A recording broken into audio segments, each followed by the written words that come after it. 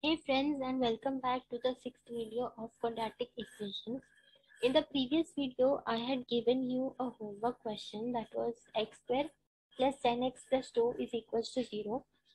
And in today's video, we will be solving this question and we will see what is the answer to this question.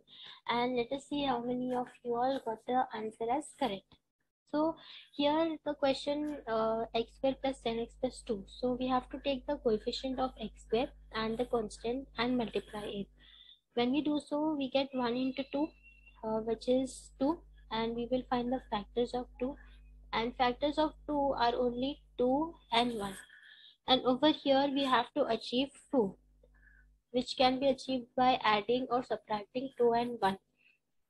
But we know that if we add 2 plus 1 or we subtract 2 plus 1, we can never get 2. And there are no other more factors to 2. Which means that there are no factors for this equation. So is it so that this particular equation is unsolvable? We cannot find the roots to this equation. It has no solution. So let me tell you guys that this equation is solvable. We can solve this equation. You can find the factors also of this equation, but not using the factorization method.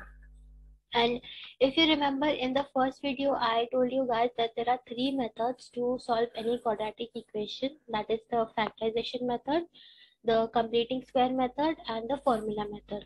So since this equation is not solvable by the factorization method, so we will be solving this equation with the second method. And in the next video, we will be starting with the second method, that is the completing square method. And you can see that this particular thing, this is a drawback of the factorization method. And maybe because of this only the second method was introduced. So it is not necessary that if any equation is not solvable using the factorization method, then it is unsolvable. So you have to solve it using the other methods, that is the completing square method or the formula method.